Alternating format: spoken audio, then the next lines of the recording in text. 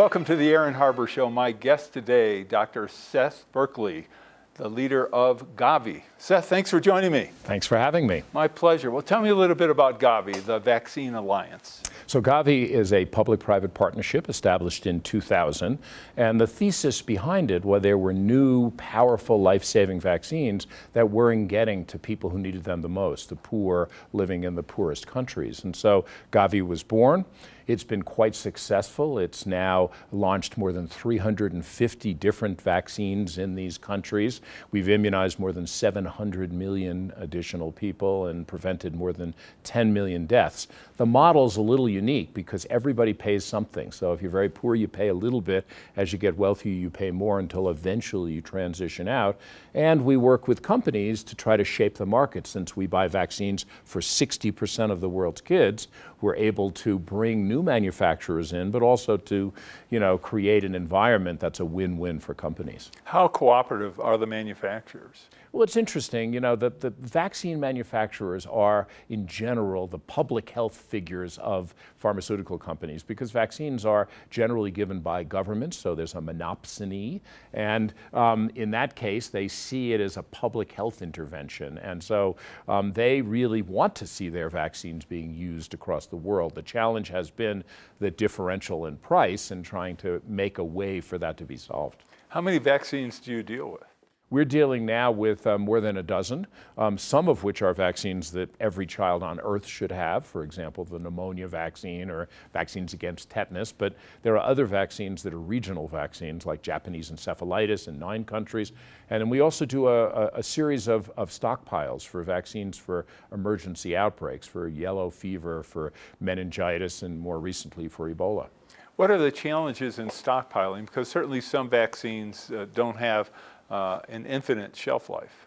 So the interesting question is, and we've been having a discussion with the FDA and other regulatory agencies about this, is could you create a stockpile and keep it in bulk form?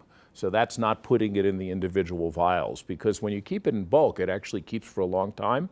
It's when you put it in a vial that it only has a limited shelf life. So if you're constantly having to do that, it's expensive. If you leave it in bulk, the challenge is it takes a while to take it from the bulk into those vials because you have to do quality assurance tests and sterility and all kinds of other things. And so if there's a way to create a rapid way to fill these, then you might be able to keep the bulk for a long time and not have to worry about vaccines becoming unusable. What's a long time? So 10, 15 years. That's a long, I'm surprised to hear that. And you could make then large amounts of vaccines. You could make, you could make 10 million doses. Once you produce vaccines, it's the expensive part is not necessarily the production. It's all of the quality assurance, quality control, regulatory, because vaccines are living things. It's not like an aspirin. If you make an aspirin, you could make it in your garage and you could take a test. It's an aspirin or it's not an aspirin. Vaccine is a living thing, so you have to regulate every aspect of it to make sure you have a product that is going to be the same as what was used in the trial. So how would you store 10 million doses in bulk? Well, I mean, it depends upon how the vaccine gets stored. One of the challenges with the recent Ebola vaccine was it needs to be stored at minus 80 degrees. So that's a special, care for it. Other vaccines, minus 20, this is centigrade, and then some at 2 to 8 degrees. And they can be kept in large, bottles, large containers for use later on. So in the process, I guess you could call it a manufacturing process. It's really just an injection process. You have the very small bottles for the individual injections.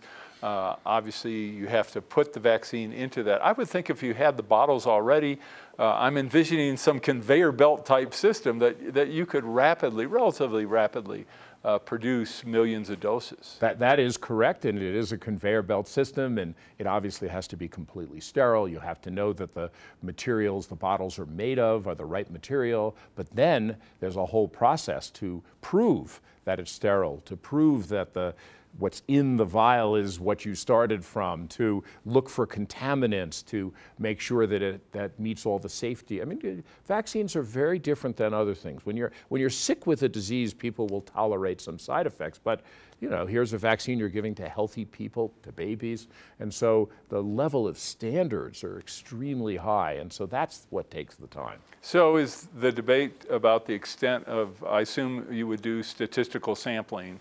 If you're making 10 million doses, you're not going to check every dose, but if you're checking, you check lots, and that's the way you do it, is you kind of check the lots, but then when you fill and finish, you put them in vials. You have to check the vials to make sure what's in them is there, and then of course you have to understand how long those vials can last for and make sure they're safe. Typically, how long can vials last compared to the 10? It depends upon the vaccine. So it can be anywhere from 1 to 2 years to 3 or 4 years. They tend to have a relatively limited, usually it's 18 months to 2 years kind of range, but it does vary by vaccine. All right, well, that's still better than I thought. I thought it might be shorter. You mentioned Ebola.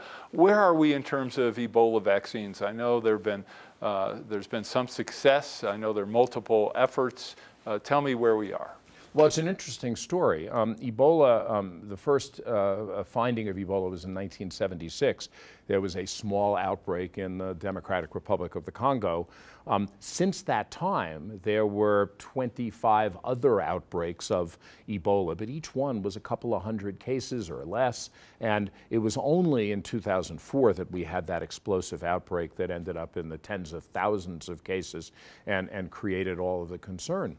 The challenge was there was no market to develop a vaccine because this was a disease that was episodic, and the disease was in very poor people, so there wasn't a financial incentive to do that. What happened was when the original, after 9/11, when there were anthrax outbreaks in the U.S., there was an attempt to try to scale up bioterrorism work, and for a while they had Ebola on that bioterrorism list. So some work was done at that point, and those are the vaccines that came out of the freezer and began to get fast-tracked during the 2014 Ebola outbreak. So at the end of that outbreak in Guinea, a vaccine was tested, a vaccine that Merck was working on, and it had 100% efficacy in a modest-sized trial. And so that's the vaccine that we've been working with. And we were talking previously about vaccines in general. Just out of curiosity, I know we have to go to a break, but how many vaccines has there been tested in terms of how many vaccines can a person handle at once? Is there any limit? I love when parents ask me this question because to me the immune system is like a muscle. The more you exercise it, the better it is. I mean, children were meant to crawl, hopefully not in the Bombay sewers, but they were meant to crawl and eat things. And as they do that, their immune system gets stronger and stronger. So there is no limit to the number of vaccines that you can have. The more you have, the stronger your immune system is. All right, so I shouldn't be sanitizing everything I see if I have a munchkin. Quite the opposite. All right, fair enough. We're going to be right back with Seth in just a moment. For information on how to help promote civil and mutually respectful discourse and support expansion of the distribution of our programs, please email info@harbertv.com. I'm Aaron Harber, host of The Aaron Harber Show. You can follow the show on Twitter for instant notification of new episodes, live event invitations, outtakes, and behind-the-scene photos. And tweet us your topic and guest suggestions today. The Rex Howell Broadcaster of the Year Award recognizes an individual who, through leadership, skill, and dedication, is advancing the broadcast industry in our state and our nation. Tonight, we honor Aaron Harber. Aaron has worked extensively in the media as a host, producer, political and economic commentator, and columnist. Today, the Aaron Harber Show is the focus of his media involvement. Aaron, it is a privilege to present you with the Rex Howell Broadcaster of the Year Award. Congratulations.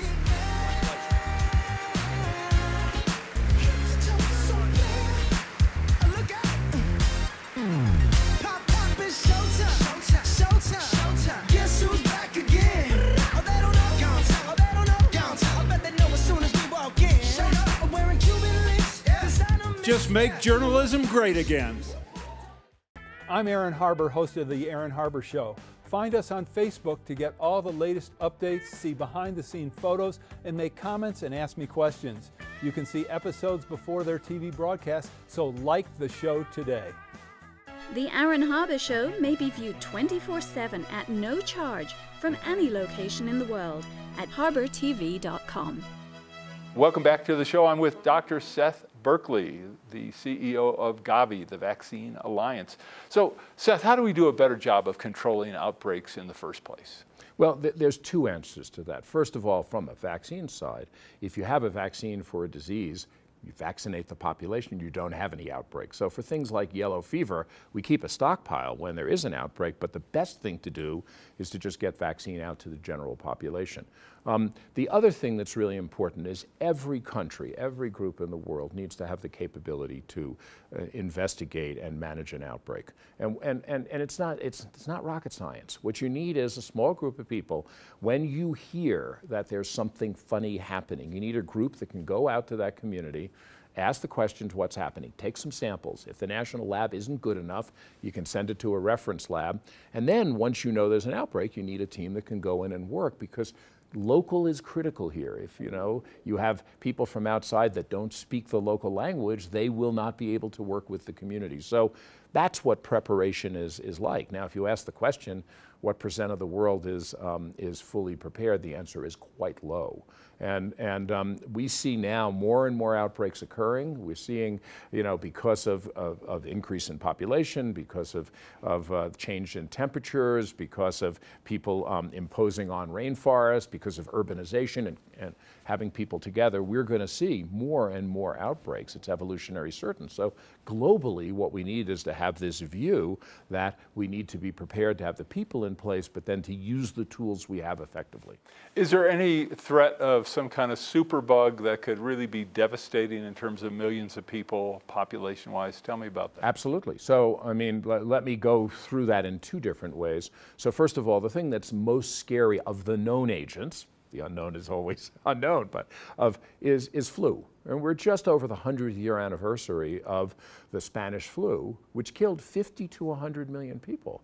Now, that was before the era where I would often, have, dinner in Nairobi, breakfast in London, and lunch in New York, within the incubation period of disease. So you have 1 billion people moving out of their countries. So, that's a disease that you really, would have to be scared of, that, could have an effect going forward. But we also have now antimicrobial resistance. We used to think, gee, we have these antibiotics, no big deal to get an infection. But we just had an outbreak in Pakistan, typhoid. Very common disease. Used to have typhoid Mary, you probably heard of. 20% mortality pre-antibiotics. Now with antibiotics, less than 1%. They've just had an extreme drug-resistant outbreak that's resistant to 5 of the 6 known antibiotics. One of the cases actually ended up getting traveled to the UK, so they had to deal with it there.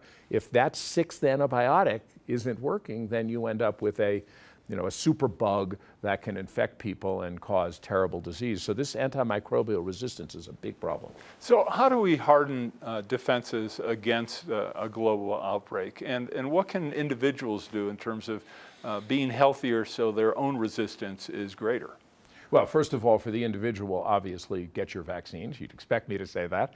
But then also, don't take antibiotics unless you need them. A lot of the antibiotic use is done in animals, and that's a problem because you can get resistance transmitted.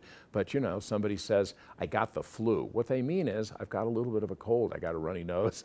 And taking antibiotics only messes up your biome. It doesn't help, if anything, and in fact, increases the risks of side effects. So, and the last thing that's important is making sure you're paying attention to unusual signs or symptoms or things that could happen, because we in essence need everybody to be paying attention to potential outbreaks. What about, tell me your concern. I assume you have some concern. There's been for a number of years an anti-vaccine movement in the United States where certain groups claim that vaccines will give children autism, or if you're pregnant and you get vaccinated. Talk a little bit about that and where we are with that. How do we deal with that? Well, first of all, it really is a tragedy because no parent wants their child to be sick or die. What's happened is that these diseases used to be real. Now, my wife is an academic medical doctor. She ran the intensive care unit at Columbia Presbyterian Hospital. She's never seen a case of measles or of tetanus or any of these diseases. And that's what's happened. With that, you have a complacency. And a mom who says, look, I love my child. I'm worried about the side effects. I'm not worried about these diseases anymore. But of course, if you get these diseases, most of the times the baby may be okay, but every once in a while there'll be horrible side effects. Now, in our countries, we still see the diseases, so parents do want to get vaccines. But as this false information spreads, the challenge is when you go on the internet, you don't know what's good advice and what's bad advice. And so the real danger there is that parents will, look, see, oh my God, these vaccines are dangerous, and won't get them when they are life-saving. Are the resources available to deal with outbreaks, to deal with the kind of devastation which could occur, or is there a gap between funding, whether it be on a global basis or a country-by-country basis, and the resources really needed to respond to these actual and potential situations? So it's funny, I did a TED Talk on this, and one of the ways I articulated that question is if you look at our nuclear deterrence. So there are land-based missiles, there are, sea-based missiles, air-based missiles, land-based missiles, and then there's submarines. And we spend $40 billion in a biennium keeping these submarines under the oceans at all times. The likelihood that the first two legs are going to fail is pretty low, but we invest that to kind of protect the world.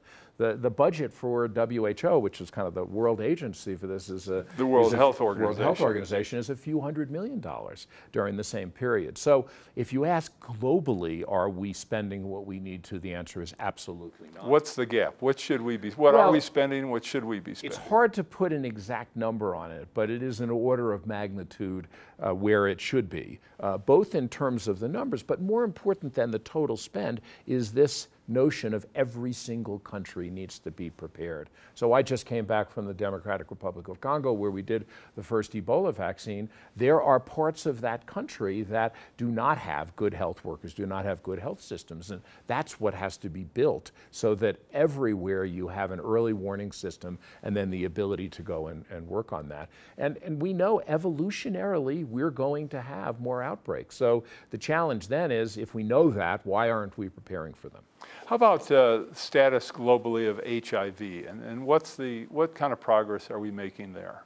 So HIV, when I trained as a doctor, had just appeared. I saw some of the first few cases, and it started out as a death sentence. And I think you know the magic that has occurred in antiretroviral drugs. So now there's a whole set of families of drugs that can be used to treat this. So it can be a chronic disease. The challenge is, one, we've already talked about, there is beginning to be more resistance to these, and that's a worrisome thing. But also, there's complacency. And so people are saying, well, it's not as bad, it's not a death sentence. And we've seen a flattening out of number of new infections. So it was going down, down, down, and now it's kind of flat, which means it's continuing to be a problem. And not everybody who needs to be on treatment is on treatment around the world. And so it is still a major, major problem. All right, we're going to take our last break. We'll be right back with Seth to wrap up. For information on how to help promote civil and mutually respectful discourse and support expansion of the distribution of our programs, please email info@harbertv.com. Hi, I'm Aaron Harber, host of The Aaron Harber Show. Because I've never done endorsements or commercials, people ask how are our programs funded, especially because we provide them as a public service to all our broadcast outlets. It's expensive to produce our show, whether we do them here in Denver or go to places such as Aspen, Washington, D.C., or even Iraq. The answer is we depend on contributions to support our work to bring you some of the nation's top opinion leaders. Individuals, businesses, foundations, and other nonprofits make tax-deductible contributions to the Democracy and Media Education Foundation to help allow us to continue to work for you. To find out more, to make a donation, just go to dmefd.org. The DMEF is a tax-exempt public charitable organization and has promised to dedicate 100% of every contribution to support our public affairs initiatives. If you believe, as I do, in the need for a forum which promotes civil discourse and mutually respectful discussion, I hope you'll decide to make a contribution today. I'm Aaron Harber, host of The Aaron Harber Show. You can follow the show on Twitter for instant notification of new episodes, live event invitations, outtakes, and behind-the-scene photos. And tweet us your topic and guest suggestions today. Join me and watch The Aaron Harber Show. Watch The Aaron Harber Show. Watch The Aaron Harber Show. Watch The Aaron Harber Show. Watch The Aaron Harber Show. I'm Reverend Jesse Jackson. Watch The Aaron Harber Show and Keep Hope Alive. I'm Aaron Harber, host of The Aaron Harber Show. Find us on Facebook to get all the latest updates, see behind-the-scene photos, and make comments and ask me questions. You can see episodes before their TV broadcast, so like the show today. I'm Aaron Harber, host of The Aaron Harber Show. I very much would like to hear from you about the program, so please send me an email with your thoughts. You can suggest what topics I should cover, what guests I should invite to be on the show, or even what specific questions you would like me to ask. This is your program, so send your suggestions to aaron@harbortv.com. I promise to personally read every one, so email me today. And most of all, thanks for watching. The Aaron Harber Show may be viewed 24/7 at no charge from any location in the world at harbortv.com. Welcome back to the show. This is our final segment with Seth Berkeley. So Seth, one of the things I'd be really interested in your career and where we are today, how has our scientific ability to analyze vaccines, to decode them, to find and diseases, and to find solutions to, how has that changed? And what do you see ahead in the future that's going to make things even easier? That's a great question, and it's really interesting because when I was a young doctor, people said, "You're still a young doctor." Infectious diseases, finished, done. We conquered those, there's no problem. But as we've already talked about, evolutionarily, we're going to continue to see those diseases appear. But what's really interesting is our understanding of infectious diseases is so limited. So when you go and look at the textbooks, you know, you see 150, 200, you know, bacteria, viruses they talk about. Those are all the ones that make you sick. No surprise. Those are the ones that people studied, like typhoid we talked about, or HIV or others. But it turns out that, you know, 9 out of 10 times of the amount of DNA in your body is from bacteria and viruses and others that are part of your biome, and we don't know anything about those. And so what's really interesting is we first of all begun to learn that infectious diseases have antecedents for many other diseases. So for example, we vaccinated against 2 different cancers now, against liver cancer with hepatitis B and against cervical cancer and head and neck cancer with HPV.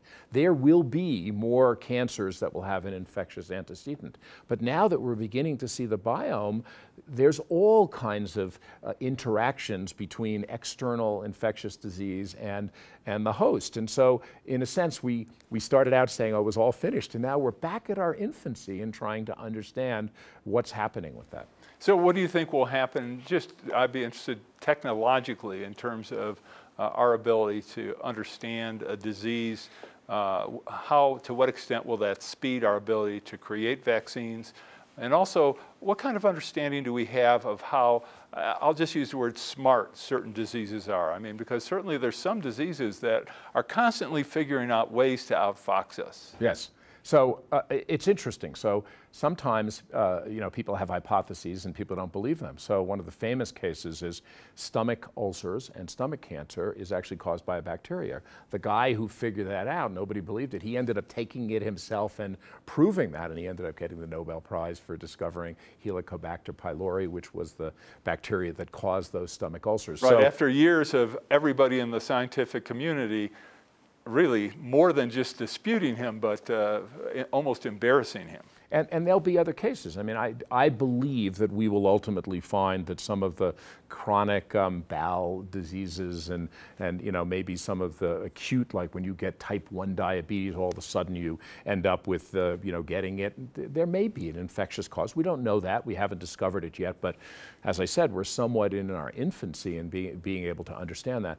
The challenge for vaccine development, though, is we have more and more tools in our armamentarium. We're not like Louis the Pasteur and, you know, the simple things that he did to try to develop vaccines. But some of the diseases are more clever. So HIV, if you look at flu, which varies, if this is flu, this is the amount of flu variants in a year, HIV is like this. And so when you get infected with one HIV strain, after a year, you have hundreds of billions of different strains. And that's been the challenge of trying to make a vaccine against that. So we are having to learn and work and change the way we make vaccines to deal with some of these big challenges. Why do we have such a problem in the United States with MRSA, with infections in hospitals? I mean, you hear of so many cases of people dying of sepsis and things like that. What can we do to address that challenge? Well, part of it is overuse of antibiotics we talked about, but again, this understanding of disease. So again, when I was a young doctor, the idea was, let's get the hospital sterile. Let's keep the windows closed. Let's use antiseptics everywhere. And what we learned, which is fascinating, is that if you remove all the healthy bacteria, then when bacteria does grow, and it always does, unhealthy bacteria grows in those environments. So it turns out that those not pristine and perfectly antibacterial surfaces had healthy bacteria that competed if bad bacteria got there and might not get settled. So this whole concept of biome extends to the physical environment, and this is going to be something that's going to be the science of the next generation. So instead of using Lysol, I should be just throwing a little dirt around my hospital room? There is a fascinating new study I just read about. Turns out that baby's guts, the mother's milk, has these oligosaccharides that nobody knew. The baby can't digest. What is it for? Well, it's for a certain type of bacteria that babies had in their guts. They don't have them anymore, and the hypothesis is that maybe that is why you're getting all of these allergies, because you don't have the normal flora. So this is all early days. I wouldn't, rest my laurels on that particular finding, but right now we're beginning to treat diseases by giving people healthy bacteria, and I think we're going to see more and more of that. Do you envision a time, or does this even make sense, where we would do genetic engineering to make sure a person is resistant to certain diseases? I mean, will Monsanto does it with tomatoes, will Monsanto be doing it with people? It's more complicated. Early days in HIV, there was a case of a person that had a certain type of abnormality that the virus couldn't attach to, and there was an attempt to try to reproduce that in others before there was good treatment. It's pretty hard stuff to do, but I suspect these are things that will be considered in the future. Do you foresee our being able to develop a universal flu vaccine, or is flu just too complicated for that? No, I believe science will prevail in that case. What's interesting, and this came out of the knowledge on HIV, is that even though you have the billions of strains I told you about, it turns out that there are some surfaces, some parts of the virus that have to be there to attach. And so you have conserved areas, and if you can target your immune response to those, so we have broadly neutralizing antibodies against HIV, they also exist against flu. So we know there are some parts of the flu virus that are consistent, and if we can figure out how to target the vaccine to those parts, we could create a universal flu vaccine. In your opinion, what are the advantages to nano vaccines?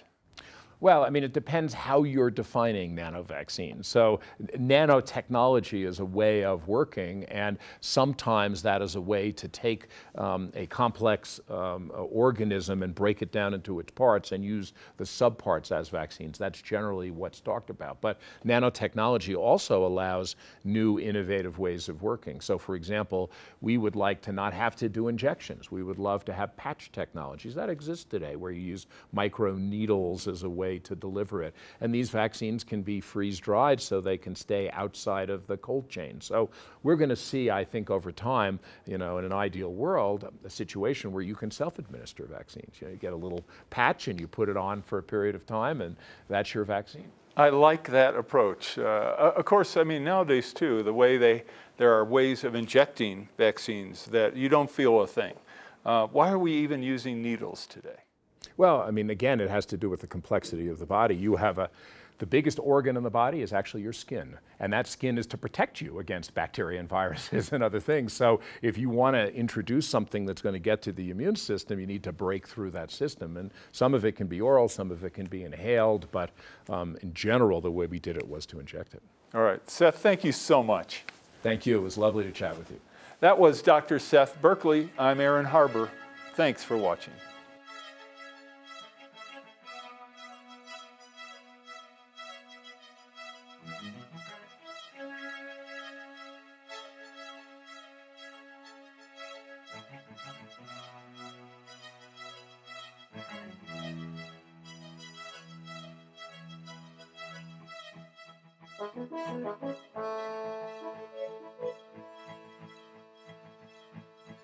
Please contact us. We want to hear from you. And thanks for watching.